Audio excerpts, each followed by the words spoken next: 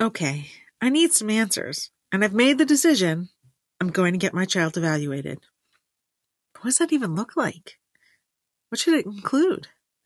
Where do I even start? I'm Jenny Scherson, ex-special educator turned dyslexia interventionist.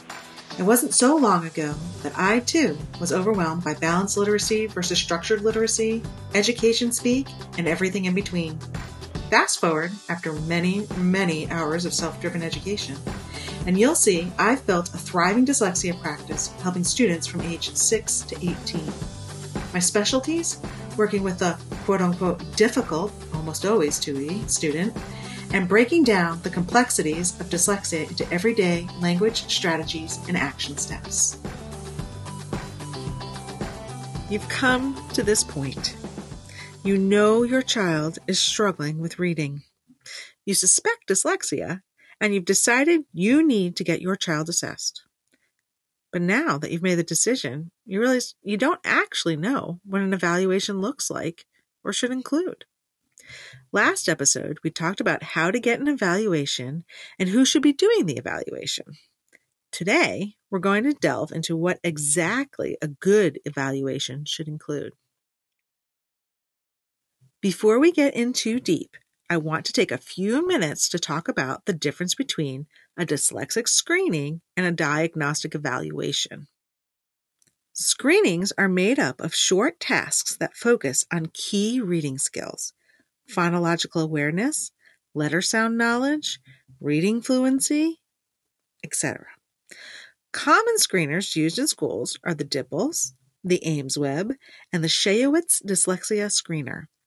The primary focus of a screening is to find and identify students who show they are struggling with foundational reading skills or maybe in the future. These students are considered at risk. If your child's scores show they need some extra or intensive support, the school should begin the process of placing your child into a Tier 2 instructional program. A screener does not lead to a diagnosis for your child. For that, you need a diagnostic evaluation. Diagnostic evaluations are individually administered and look specifically for your child's strengths and weaknesses and how greatly their skills differ from their peers. Diagnostic evaluations are also used to drive instruction. In other words, they help determine what type of instruction or intervention your child requires. The assessments neuropsychologists, school psychologists, and other trained professionals typically administer during an evaluation are norm reference standardized measures. A norm reference assessment uses an individual's scores to compare their performance to that of their peers. Is the individual scores on par with their peers, or are there any anomalies? And if so, where? It's important to note there is no one assessment for diagnosing dyslexia. Instead, an evaluator uses several different measures to make their final diagnosis. Some of the most commonly used assessments are the CTOP-2, the PAT-2, the Wyatt-4, the Woodcock-Johnson-4, the KETA-3, the GORT-5, and the FAR. So, what should a good overall evaluation include?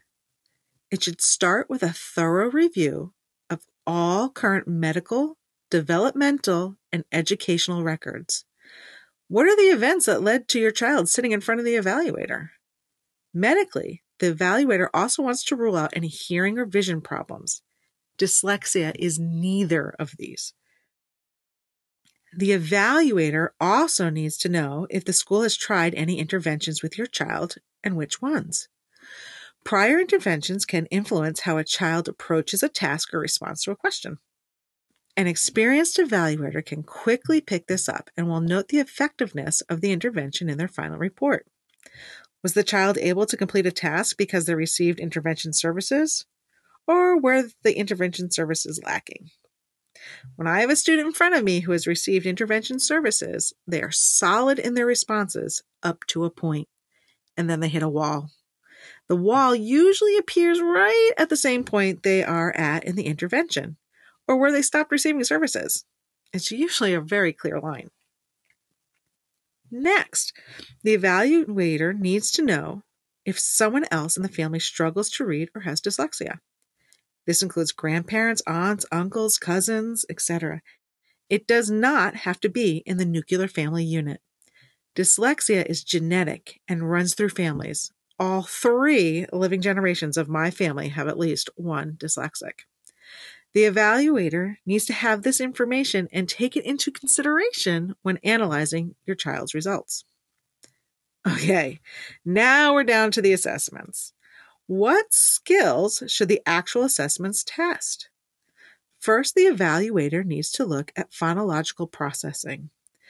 Phonological processing covers 3 areas: phonological awareness, the ability to recognize and play with sounds; rapid automatized naming, the ability to quickly retrieve words and names; and phonological working memory, the ability to hold the sounds in memory long enough to put all the pieces together. Next, the evaluation needs to include single word and nonsense word reading subtests. These subtests should be timed and untimed.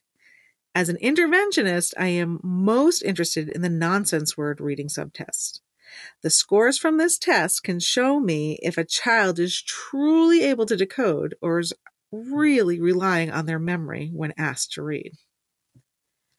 The next 2 pieces an evaluation should include are fluency and comprehension subtests. These 2 skills are closely tied together. If you read slowly, there is a very high chance by the time you get to the end of the sentence, you won't remember the words at the beginning of the sentence. Fluency and comprehension can be tested together.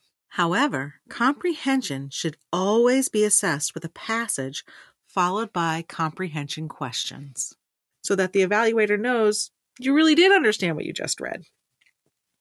A complete diagnostic evaluation should also include subtests related to oral language skills, vocabulary, listening comprehension, oral expression, etc., spelling, and written expression.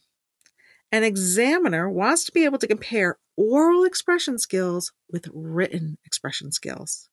By doing this, they can see if your child has an overall language expressive issue or if it's just isolated to writing.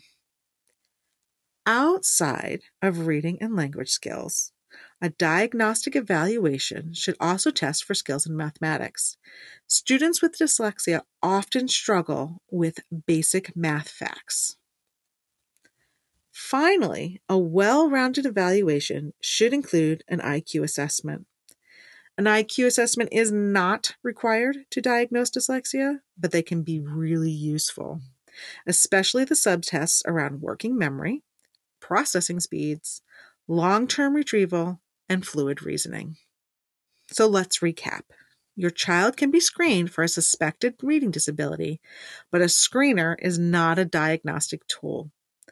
A diagnostic evaluation looks for your child's individual strengths and weaknesses and should include the following: analysis of the child's full medical, educational, and family history, all 3 components of the phonological processing, word reading, both real and nonsense, fluency and comprehension subtests, oral and written language subtests, mathematics, and finally, a full IQ assessment.